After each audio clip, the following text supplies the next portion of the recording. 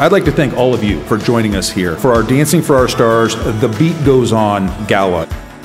Your support tonight helps us attract and retain medical thought leaders, leading physicians, and dedicated clinicians. And it also bolsters our programs to help patients beyond the laboratories, surgical centers, and exam rooms so that they can recover and thrive. We are so very pleased to be able to make the donation to the Heart and Vascular Center as it continues to be a leader in research, equipment, and technology.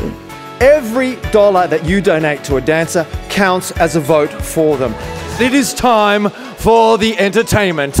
First up tonight, we have Long Beach firefighter Wayne Cheney Sr.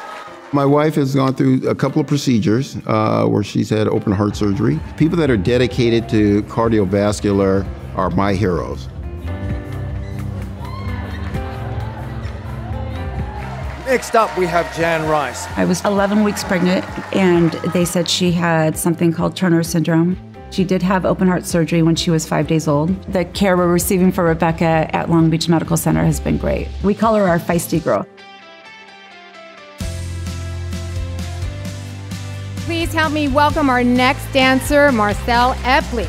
I went to urgent care and they noticed that my heart was in arrhythmia. They processed me in because it was urgent and put me on the gurney, and that's where I had the heart attack. It was terrifying. We had just had an infant. I'm proud of her for hanging in there with me and doing this dance. We'd like to welcome Sophia Riley. My sister has been touched by heart issues. I'm dedicating my dance to my sister, and then in my heart, my father.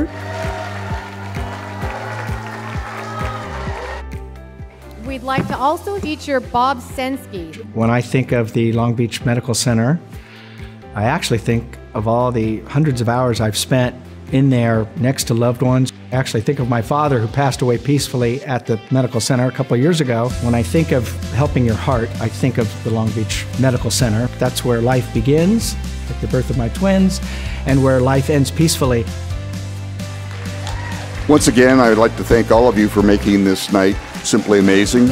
I'd also be remiss if I didn't acknowledge the extraordinary work of our Heart and Vascular Institute clinical teams.